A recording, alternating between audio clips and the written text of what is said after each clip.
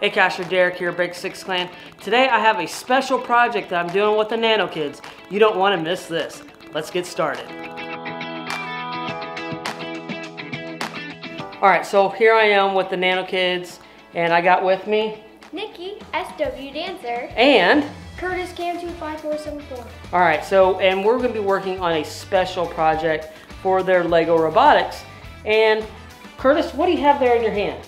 It's a Lego safe. And what are we going to be doing with that? Oh, we're going to be putting it into an ammo can and turning it into a Lego style cache. Alright, so they have built this Lego safe, and we're going to be putting it into a ammo can, which is really cool. But what is something that we have to do before we get it into the ammo can? How are we going to secure it in there? We have to put plexiglass in it so people can't just like, ooh, cool, it's a Lego safe, I'm gonna run away with it. Right, so for it not to get muggled, we're gonna be building a plexiglass frame insert for the ammo can to be able to put that in there and lock it into place. So that's what we're gonna be doing. But before we even get to that, I want Curtis to kind of explain how this Lego safe works. So, Curtis? So the way that this Lego safe works is that there are 3 tumblers in it, and you have to get it turned into a specific way so that way it will be able to lock in like that, and then they will be able to pull it out and be able to log the cache. All right, Curtis, that is just really cool. I love how that is an actual Lego safe that we're gonna be turning into a cache. That is so cool.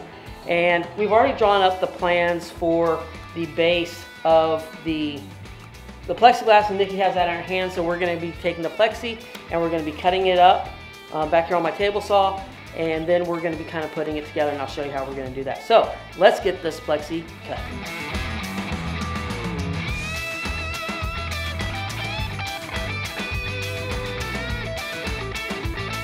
All right, so now we have the plexiglass cut for where the Lego safe is going to sit on.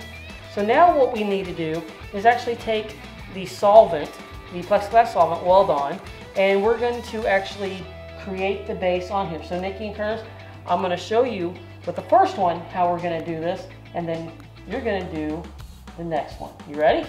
Yeah. All right, so here we go. All right, so the first part we're going to do, we have these small pieces, which these small pieces here will actually cause it to sit flush in the ammo can. So we need to glue these on the bottom.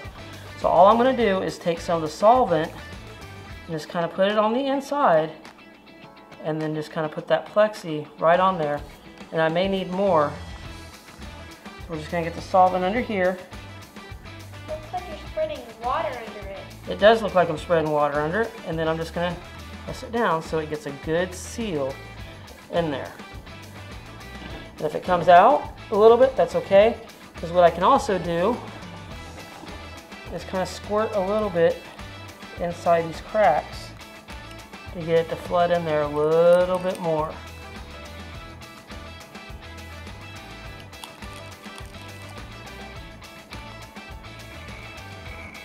And I'm just going to hold this here, because it only takes it just a few seconds or a few minutes to solid up. And what it's actually doing is actually melting that plastic so it forms a bond. All right, you guys ready to do the next one? Yeah. All right, how do we do it?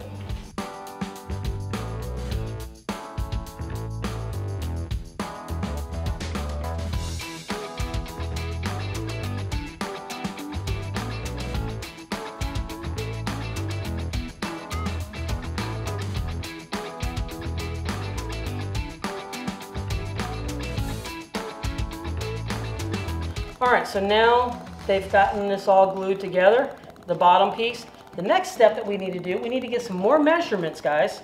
We need to get measurements of this so that it will sit on top of the stand, and we can get it to lock into place. All right, so you guys ready to do some more measurements? Yep. Yeah. All right, let's get those measurements.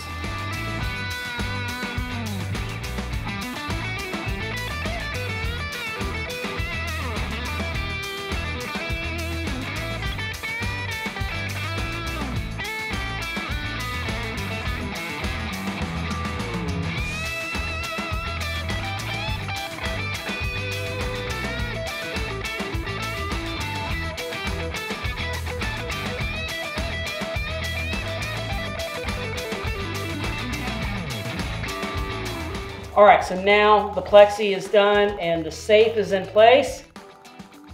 And it is locked in there. It is not coming out at all.